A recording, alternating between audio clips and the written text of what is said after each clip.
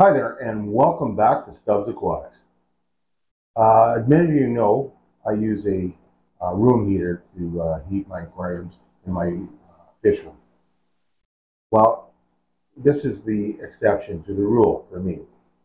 See, I'm going to be bringing in tropical fry from outside, being that it's so cold. And well, I want the fry to grow rather well inside, and being the heater is raised, the temperature in the lower portion of this fish room, which is below these tanks here, well, it just doesn't get to that temperature I want, that being in the 72 to 73 degree range. So I'll be using a heater to put in there. And well, I wanted a reliable heater, one that would automatically shut off if it got too warm or if it ran dry for some reason. See, these fry to me are, well, they're really important. They're the future of my barb stock. And you know how much I love my Odessas, rosy barbs, and my gold barbs. And that's it. I'll be bringing them inside. The good people at Seaoura Aquarium Company reached out to me, and with their SR 306 digital heater with their outside controller, well, gave me the opportunity to review it and to ensure my fish is going to be safe. See, this heater itself is a 300-watt heater, which is more than ample for this 30-gallon tank. It's got, like I said, a built-in shut-off code for if it runs dry or if it overheats. And well, that safety is paramount. It's also got a guard over the heater itself. It's compact, and well, it's got a quartz heater system. Well, it's safe, it's explosion resistant, and safety is paramount. Especially, you know, I can't go over the safety features so much because my grandkids are always here, and they love, well, they love putting their hands in the water. And with a heater, that could scare you. And with the guard that's on it, and then the automatic shut off, if I turn my back and one of them I pull the heater out, well, one, I know it's going to shut off, and two, I know it's not going to explode. So those are one of the key features you want to look for when getting a heater. And I don't know about you, but the old, what I call knob and tube heaters, where you have to stick your hands in the water to adjust the temperature. Well, I don't trust them. Uh, they scare me, to be honest, because of electrical issues. Because there's always seems to be water condensation build up within the tube. You can't tell what the temperature is, and if there's condensation inside the tube, well, there's a good chance, you know, that you're going to be hit with a shock that you don't really want. So let's look at this heater itself, and then we're going to put through some tests. And it's going to be over the next couple of days, and well, I want to make sure that my fry are safe. So first, let's look at the actual unit.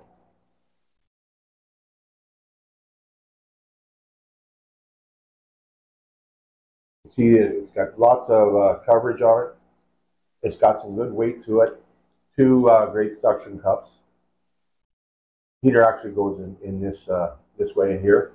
It'll have a full display, and it'll let you know if it's heating or if it's already at the desired temperature.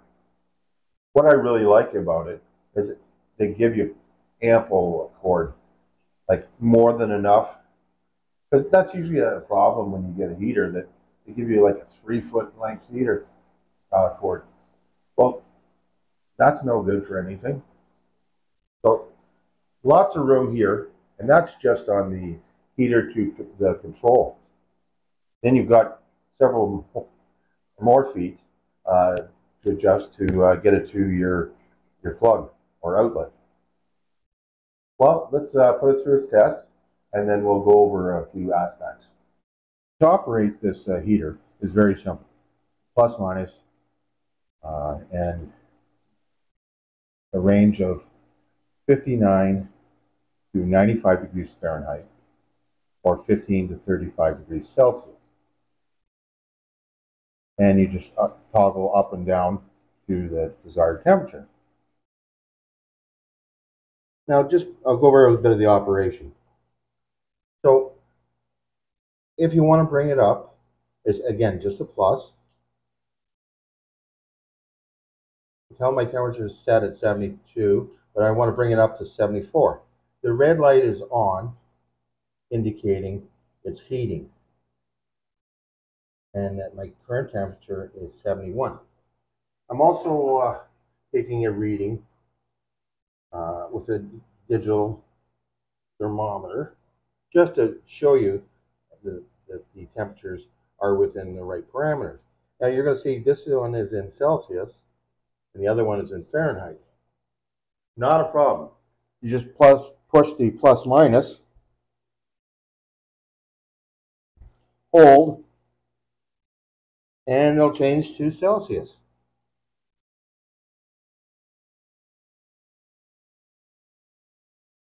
And just like that, it'll give you your choice of Fahrenheit or Celsius.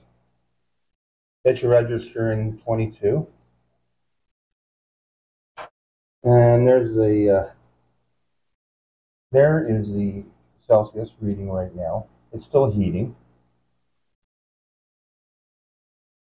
And we're within 0.8 of a degree right now. So that's very acceptable. It's usually a plus or minus 1 degree anyways. And to switch it back to Fahrenheit, you want is just you're holding in the plus minus at the same time. Hold that for a period of time. See the F for Fahrenheit flash, and then you just wait for it to click over. Might have to wait a couple seconds, and there you are, 73.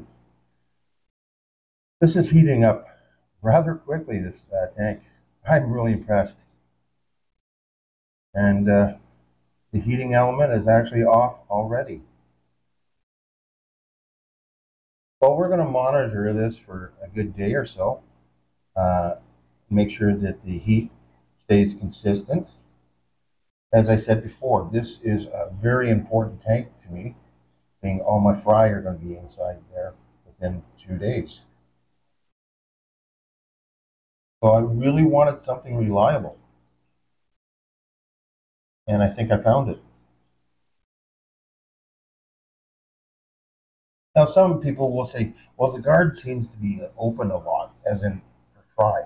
But don't forget, the heating element is not that hot that they're going to fry themselves, literally, to the heater. And while we're at it, I'm also show you how this alarm system or shut off will work.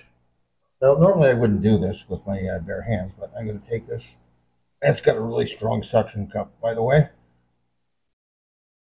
And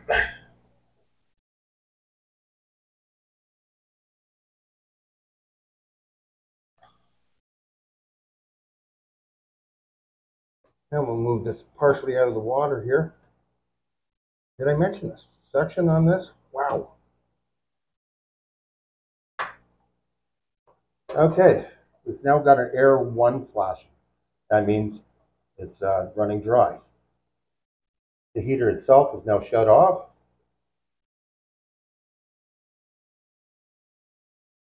And being that I've already got it out of the water, I'm going to place it in this container of hot water. Trust me when I say it's hot, because it is. Just wanted to get it fully submerged. It did get a reading of 99 and then quickly went to HH for heat. Now that is over, I can guarantee you this temperature is over 100 degrees. It came straight from my tap of hot water. Always ensure that your heater, especially the heating coil, is in the center of the tank or close to a filter. for optimum temperature accuracy. That's because the water is moving in that location and it's distributing the heat equally throughout the tank. So you want your thermostat to register the proper temperature. So always double check that it's close to a bubbler source or a filter of some sort and near the middle of the tank. As stated, I was going to put my fry in here, and man of my word, this is how much I trust this heater. All these fry were born outside in barrels, and they're all barbs. There's 3 different species. Each were born in a different barrel, obviously. But I just want to stress, this is how much I trust this heater, because this is the future of my barb stock right here. And that'll tell you everything you need to know. As previously mentioned, you can increase the heat by just hitting plus minus. What I really like about that, I just increased it to 74. But if that's too high, I just hit the minus and bring it back to 73 and it'll flash. With most heaters, you have to cycle through. If you've already passed your desired temperature, and you have to go right through, the 94, 95, 96, and then right back to the beginning at 59. This just makes it simple. So if you want to bring it up or bring it down 1 degree, it's just a matter of a quick touch, hit the button, and you're done. What more can you say? I've been running a constant temperature monitor on this. It's within plus or minus 1 degree Fahrenheit, which is very acceptable. So let's just go over a couple key factors on this heater. Again, I'm using the 300 watt heater for a 30 gallon. It's rated up to a 60 gallon tank. I found that it heated the water extremely quick. It's got ample cord for it, 8.2 feet. So I was able to plug it up into the power bar up above and run it all the way down into the lower tank and behind me. That was really helpful. I like that it's explosion resistant, being that it's a quartz too. I just feel safer with that. I really like the safety features. Well, for my own personal reasons, that's because my grandkids are always mucking around in my tanks. And I'm okay with that. It's just with heaters, I get a little nervous. And this will automatically shut off if they have to pull it out of the tank. And it will show error code E1.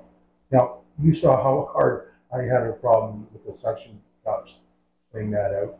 I doubt they'll be able to open or take it out of the aquarium, so I wouldn't worry about that part. I also like if it overheats, it will shut itself off and display HH if it's overheated. And then once it's cooled down, it will automatically come back on. If you shut the power off, it will remember to set the temperature that you had before. I really like the going back from Celsius to Fahrenheit. See, my digital monitors are all in Celsius, so rather than trying to do the calculations, I can just check using this by setting it back to Celsius. That's really helpful. There's just so many great features on this. I really like that if you went over the temperature you wanted, you could just hit minus to get to the exact temperature you want without cycling through the whole thing again. I never understood why you had to do that before. But obviously, Seaoura has the answer for that question and has done it. It's in a great price point range, very affordable, and it's a really quality product. Otherwise, I wouldn't have it in my uh, dry tank. I mean, that's the future of my fish right there. Uh, I rely on breeding my own fish, so I'm not buying them or introducing something to my aquarium that are going to get my fish sick, like you saw me do with another species that I didn't have before, and I ended up getting sick fish. Well, if I can breed my own fish, less likelihood of them getting sick. So I hope you thought this was helpful. Again, I'll leave the link below to go check them out. Uh, I think you'll be really impressed. I know I am. Thanks for giving me the opportunity to review this great product. Take care, and we'll see you real soon. Bye for now.